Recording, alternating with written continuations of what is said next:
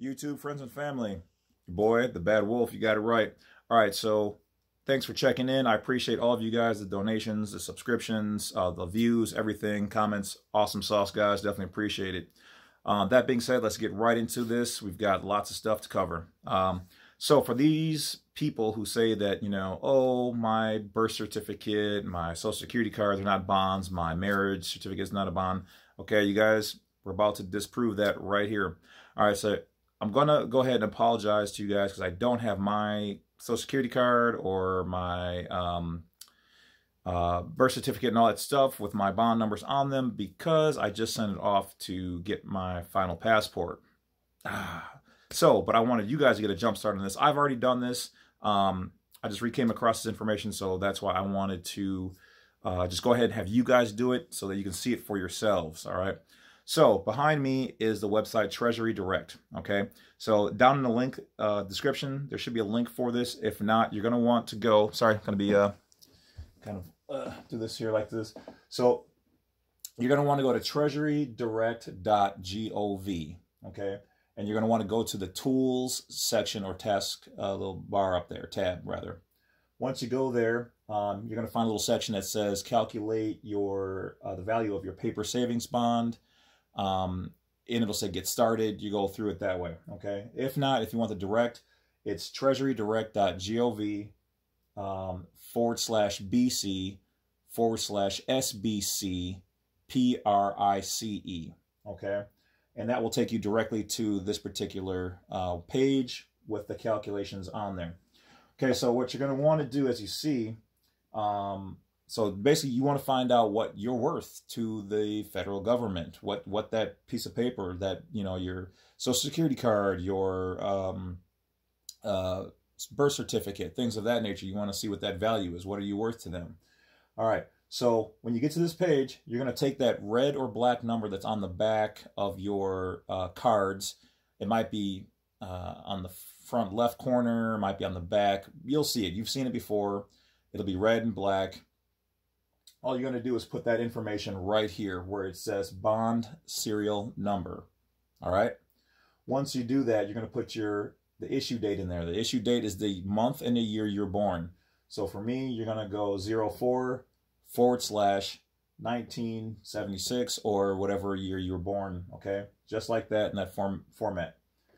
In the denomination, you're going to put that up to 10,000, and that'll show you everything below that, because if you start off with like $1 or $5 or whatever else, I'm sure you guys are probably worth more than that at this point in time, especially if you're like the Wolf, you've been around for a while. So that's pretty much what you're going to want to do. Now over here it says Series EE bonds. Now what that is typically most of them are going to fall under that, but it's a range in which those particular bonds were issued. So depending on, like mine would be, let's see here. Mine would probably be under either savings, notes, or E-bonds. Those are a little older. So anything newer is going to be up here. So after you run this, okay, you put your information in, so you'll probably leave yours as EE bond just to start off with. Put up to 10,000. Put in your bond number, which is located in red or black numbers on the back or front of your bond material. Your month and date of year. So 2 numbers for the month, 2 numbers for the month / 4 numbers for your year. Then you're going to hit calculate right away. Okay. And once you hit calculate, it may or may not give you an error and say that, it's not, blah, blah, blah. Because if you read up here, it says impossible series, denomination, issue date, section, valid issue date for $50 savings notes are valid through 1967 through 10 of 1970. So for me, because when I ran this, I put mine as savings notes. And savings notes means that they're valid, they have to be valid between 67 to 1970. All right, so I don't qualify. So mine is probably an E bond is what they're probably going to consider mine to be. So that's why I say when you do it, you might have to do it a couple times to see which exact one that yours falls into. But that's basically it, guys. Once you do this, you'll see how much your material is worth just sitting out there being traded and that they're utilizing and you don't even know about it. All right. Now, the one guy who taught me about this basically says that, like, when if you contact them and the various agencies associated, basically, and tell them that, hey, this is your property, you're claiming it, and you want them to stop utilizing it. Now, I haven't done this part, but he says that they will actually send you that information, or send you the monetary amount, because it's yours, you're claiming it, and you want to close that account. Once again, this is for educational purposes. I have not done this. Like I said, I come across so much information that really it's like, you know, thoth in the you know, library. I'm just going to end up stuck in it to the point where I don't even get to do almost anything, because there's so much to just read. I don't actually get to go out there and do.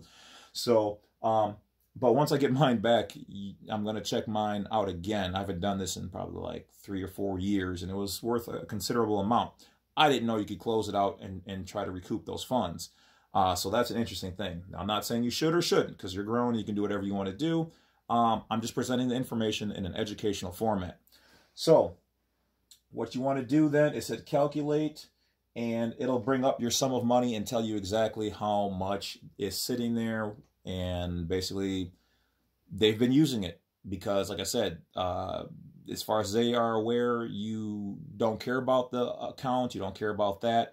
And because they initially set it up, your parents set it up for you, but they're kind of the caretakers of it, because you haven't done anything with it. So it's just sitting there, unclaimed, all right? And it's going to continue to grow.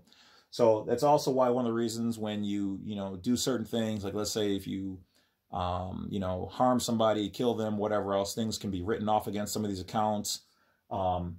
If you know, somebody has perished, that Social Security card, that number, that birth certificate is now closed.